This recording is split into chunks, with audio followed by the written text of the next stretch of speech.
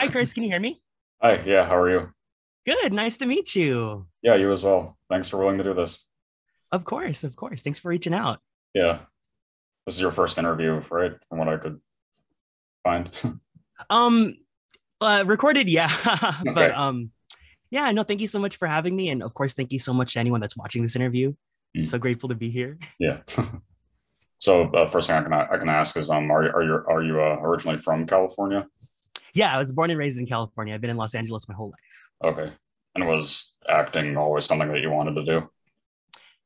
How much time do you have? Because it's a long story. Yeah, that's fine.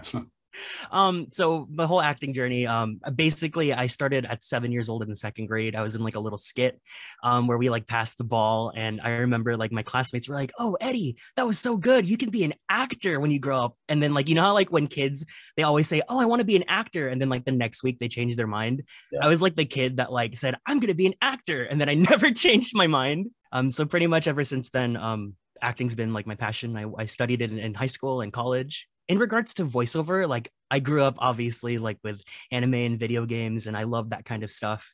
And when it came to acting, I was kind of very I was a little bit discouraged because, you know, being an Asian American person growing up, there was very few Asian American actors out there, you know, representing in ways that aren't just like the nerdy guy or like, you know, like stereotypes or things like that. And so like I was always told when I was like in theater class and stuff like that, not theater class, when I was growing up with like kids in like middle school and all that, um, they'd always be like, "Oh, you know, Eddie, you're gonna be the fat kid or the nerdy kid and stuff like that." And I was a little bit discouraged, but then like I realized like, hey, you know, video games and anime and all that stuff, like they have actors too. And so ever since high school is when I started doing a lot of research and how to get into voiceover and stuff like that. Okay. And I did looking at your website, it does look like you've taken classes with pretty much everybody who does anime. Yeah, I like to say one of the like most important things I learned in college is that like you never stop being a student. Yeah. And so I'm always like super open to learning with anyone that like does what I want to do. So if you look at like my website, like I trained with a lot of people that worked on Fire Emblem because I wanted to work on Fire Emblem. Mhm. So what was your first any kind of anime experience doing like background voices for different stuff? Yeah, yeah. So my first anime role, it was actually additional voices in the anime Ishida and Asakura. Okay. And that was through Ascendant Animation, which is at the time run by Kiba Walker, who was someone that I worked with in the indie scene back in the day. And so when he was starting up Ascendant and he was doing anime and stuff, he was like, "Hey, like, you know, I know you're good. I know you can do this. Like, do you want to just do some additional voice work to get some experience in?" And I was like, "Yeah, of course. Like, I have training and all that." So we did it. It was really fun. And then a year later, I ended up booking the Titans ride with them too. So, Hmm. And speaking of that series, I'm sure that was just really fun to be a part of. oh, for sure. Like, I mean, I'm a queer Filipino American actor, so like being able to play an actual like queer character is always really fun. Could you easily relate to this character?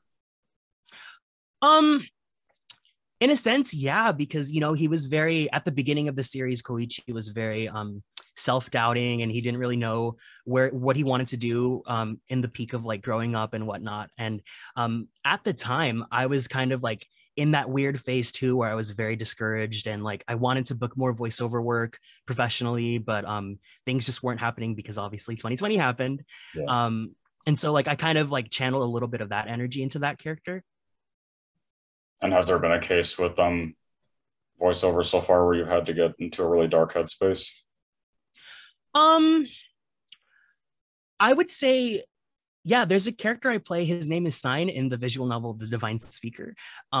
It's a little bit of spoilers for his game, but you know, he kind of has this facade of like being very playful and always acting like he's the life of the party and he's here to have fun and all that. But deep down inside, you know, he has a lot of like issues with his family, a lot of self-doubt, a lot of just like, oh, you know what, like my life's not worth anything, I'm gonna like put on this act and just live life as it is.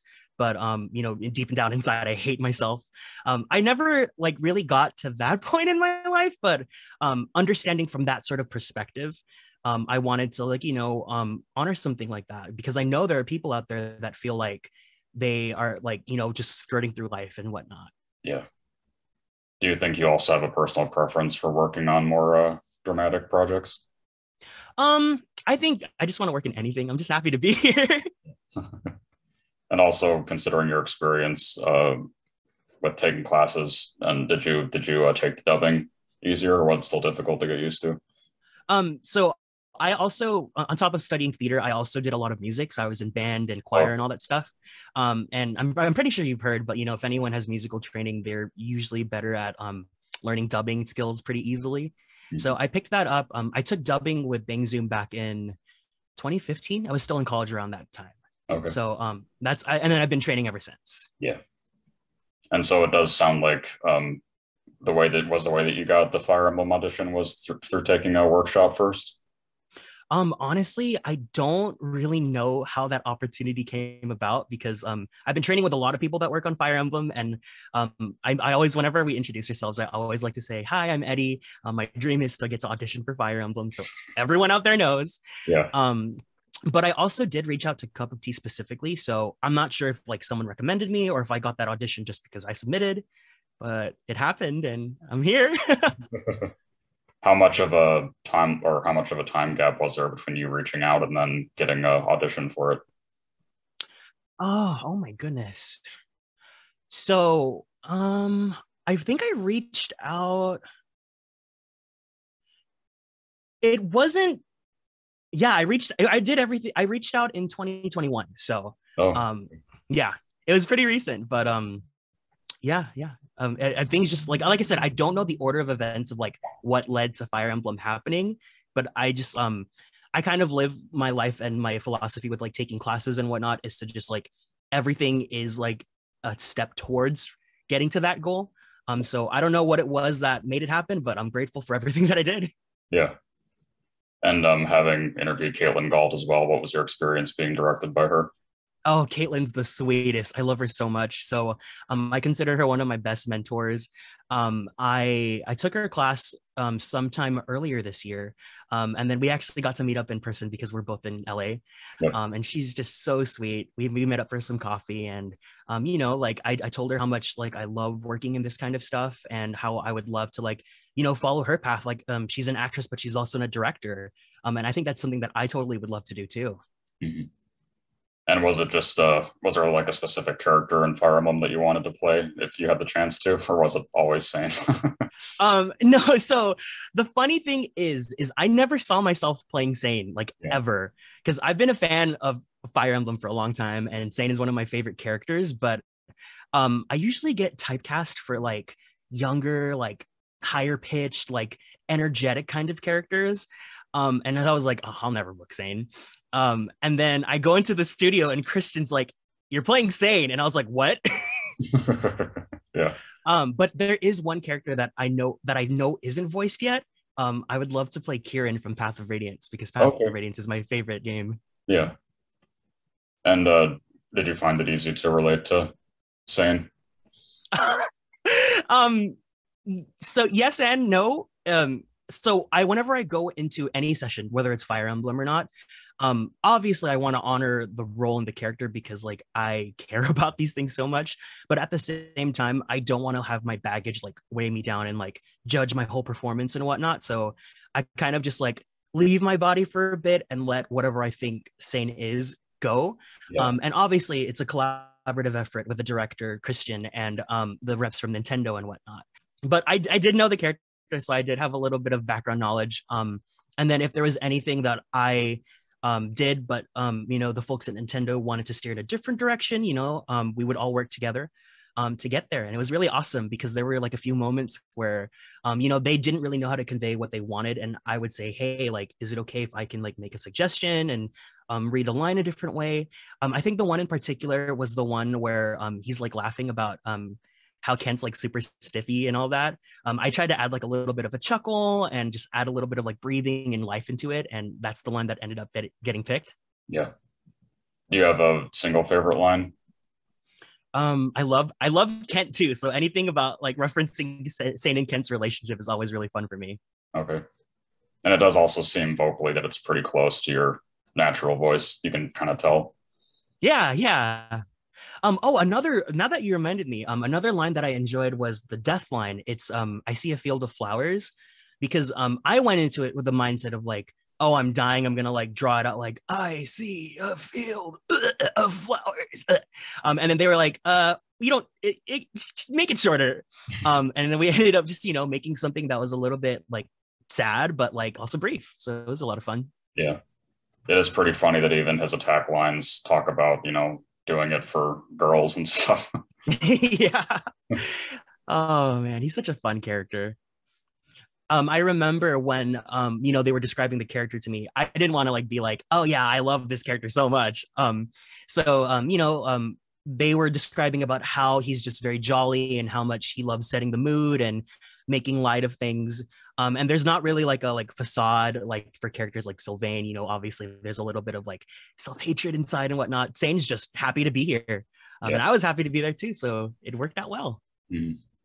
What were your thoughts on his I guess in Kent included, what were your thoughts on his relationships with other characters?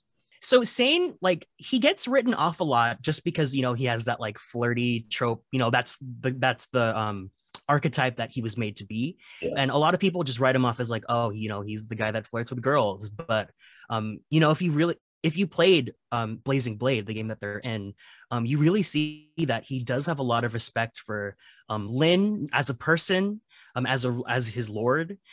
He has a lot of respect working with Kent because Kent is someone that's been with him like since the very beginning. It's not necessarily overt, but there's a lot of he cares about the people that he's with in his supports.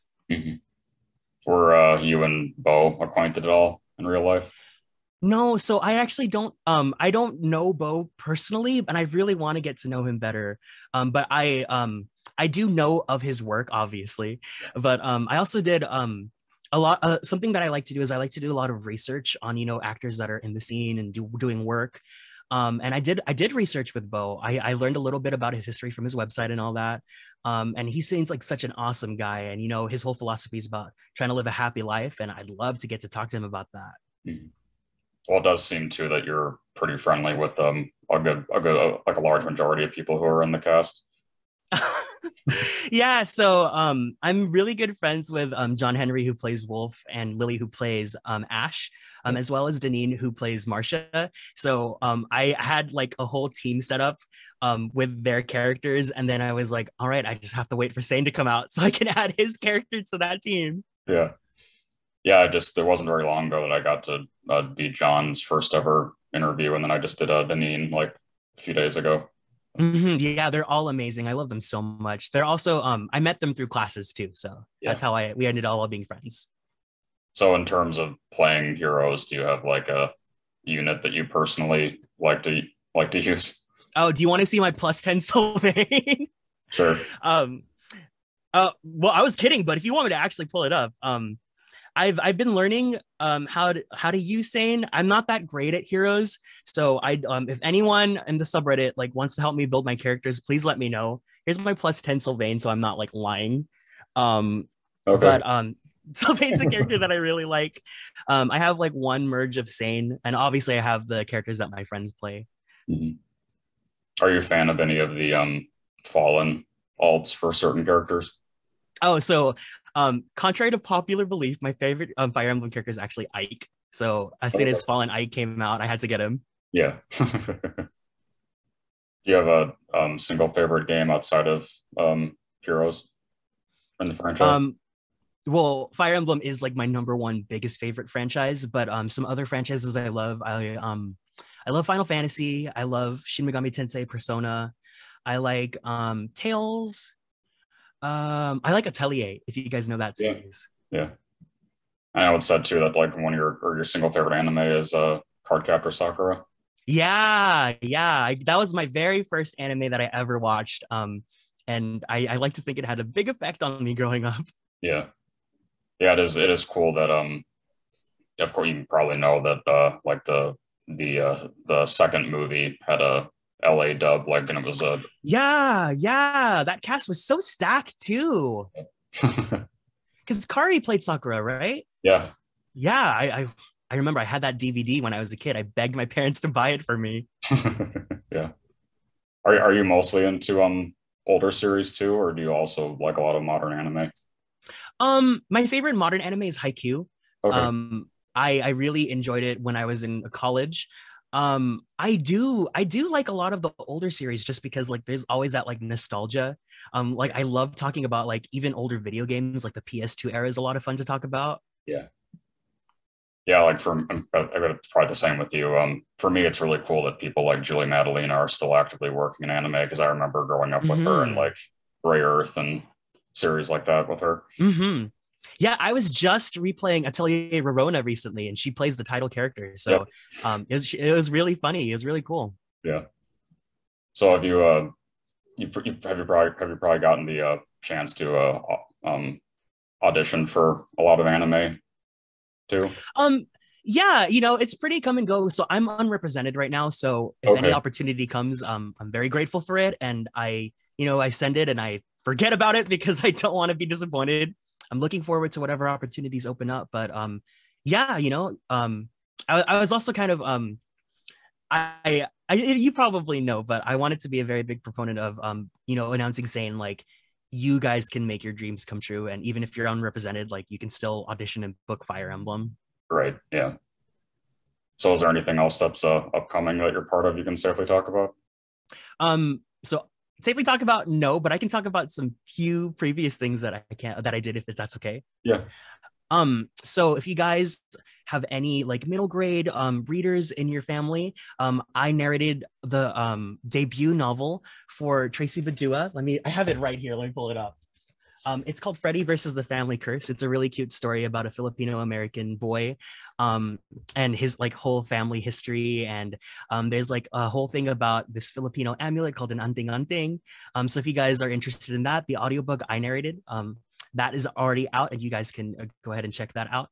And then I don't think I voiced some NPCs in Genshin Impact, Okay. but I think some of them were event only, so they're gone. But I think there's some that are there. So if you guys want to look out for me, play Inazuma. Okay.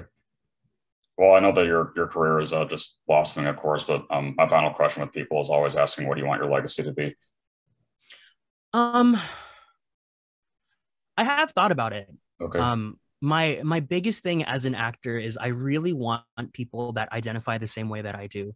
If you're queer and you're Filipino American or Asian American or person of color, if you felt like you were discouraged because there weren't people like you that were in the media that you love, I wanted to be an example of a person that is doing it and that inspires you to do it if you want to do it. Um, so yeah, I hope that's something that I can reach out to other people. And if you guys have any questions, like I'm always more than happy to help you guys out because I always wished I had mentors in my journey, and I want to be that for people too. And is there anything that you want to say to the Fire Emblem community? Oh my God, please. I want to talk about Fire Emblem with you guys so much. Obviously, I can't shut up about it. I love it so much. But also, thank you guys so much for having me. This really is my life's biggest dream come true. And I'm so grateful to have met so many of you guys and hear all your stories about how you grew up with Blazing Blade. And you too, Chris. I'm so grateful to have met you because I've actually listened to the interviews that you've done with my friends. So Oh, it's thank you. awesome to get to speak to you. Yeah, you as well. Yeah. Well, I'm sure you've seen too that once you were revealed as Sain, that like the general fan base consensus was that you were doing an amazing job. um I'm really grateful for that. It it's still I'm still at this like point where it doesn't feel real because I've had to hold it in for so long. Yeah. But on the other end, like getting to talk about this with so many people and hearing all these positive words, like it really just makes me feel so great. And I really hope that like the stream never ends. Hmm. Well, thank you. I'm glad that we got to do this. Yeah, thank you so much for your time, Chris, and everyone that's watching the video. Yeah, I'll be sure to send it to you once I have it up as well. Yeah, keep in touch. Take care. Bye. Bye.